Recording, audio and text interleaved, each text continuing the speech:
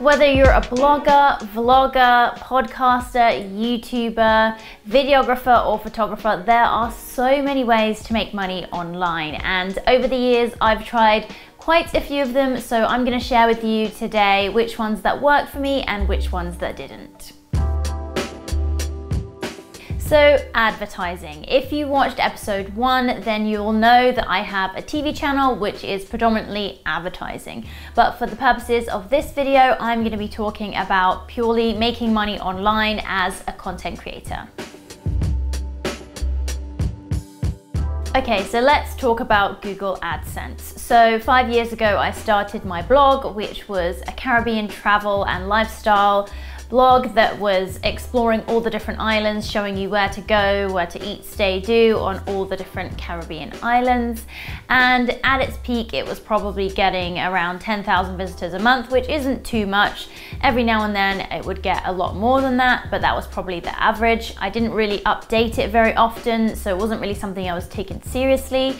But I had my Google AdSense set up. It didn't really take much to actually do, didn't take too much time. So it was up and running, and I would probably make a few $100s a month just on the Google AdSense. So for me, it wasn't really something that I was getting excited about and wanted to quit my day job over and really focus on the blog to make money on the Google AdSense side of things. But that's not to say that that doesn't work for some other bloggers that have way more traffic. It's just my experience. So affiliate links is where you write an article or promote a product or brand and link it to that store or specific brand. So you can go direct to the brand, or you can go through an agency where you can actually link the product that you're promoting, and if you sell that, then you take a percentage of that sale. For me, I'd make a couple $100s here and there off a few different products that I'd been linking to through my blog. The margins are again quite low. It's only a small percentage that you get, so you have to make a lot of sales and a lot of people going to that website through you to actually make money. Brand sponsorships. This is where I've had the most success. It's where you would create content and promote it to your audience for a one-off fee.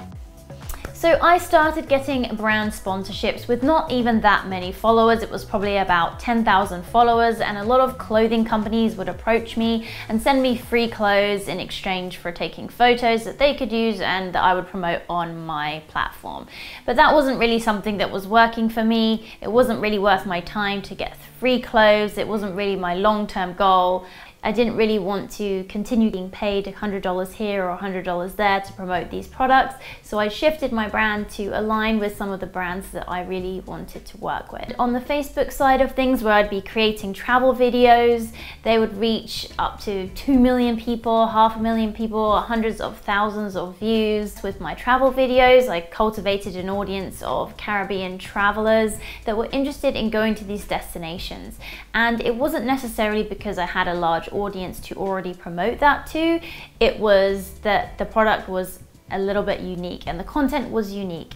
It was a travel video, but it actually took you through where to go, what to eat, stay, do in each destination. So it was different from some of the other typical travel videos that were out there. So it's also about your audience and how connected you are to them and how they trust you. Do they come to you for advice? Do they come to you for recommendations? What value do you provide them? And how engaged are they in your content and what you're bringing to them? So if you are a small brand and you don't have too many followers right now, that doesn't really matter too much. It's not always about that. I really feel like if your content is original, unique, different, and stands out and is high quality, brands will want to work with you because everyone always needs content.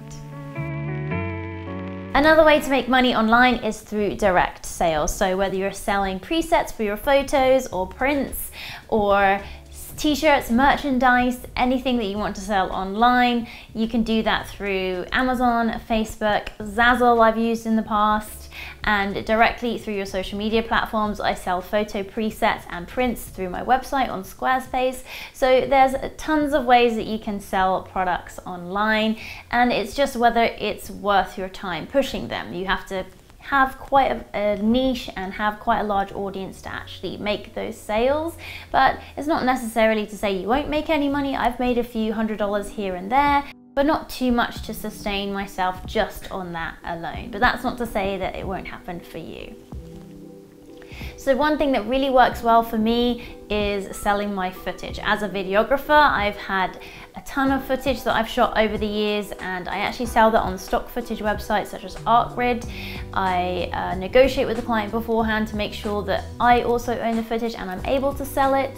And then I make money at the end of the year for not really doing anything other than uploading the footage from people that have downloaded it, and the royalties come for not really doing anything extra. So if you're going to travel to a different island to shoot a hotel, then you can get some extra shots and then put that on your stock footage website as well.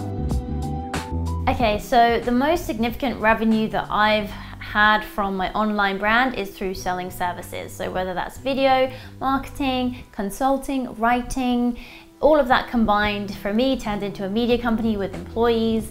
But it's definitely a way that if you're thinking about leaving your job and wanting to do this full time, having the freedom to have that traveling lifestyle, obviously not right now, but have a lifestyle where you can sustain yourself, have the freedom, then this is a really good way to make a lot of revenue that could actually replace the salary that you currently have and to make more than that.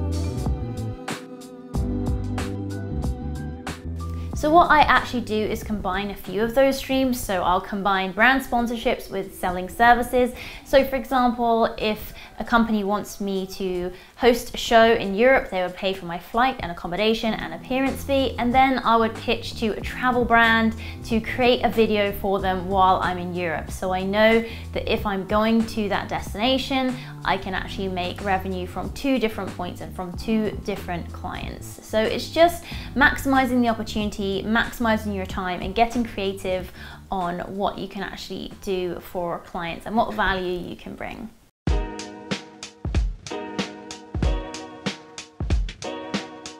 So in the next episode, I'm going to be talking a lot about pitching because that's so important and there's so much to say. So I'll talk about that next Sunday. But if you want to know a little bit more about editing and actual how-tos of camera settings and actually creating more video content, I'm thinking about doing a creator course if you're interested.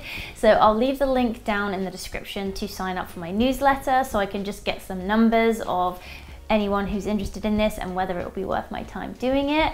And then I'll let you know and I can go into more details because I'd love to share more with you. So just let me know and I'll see you next Sunday.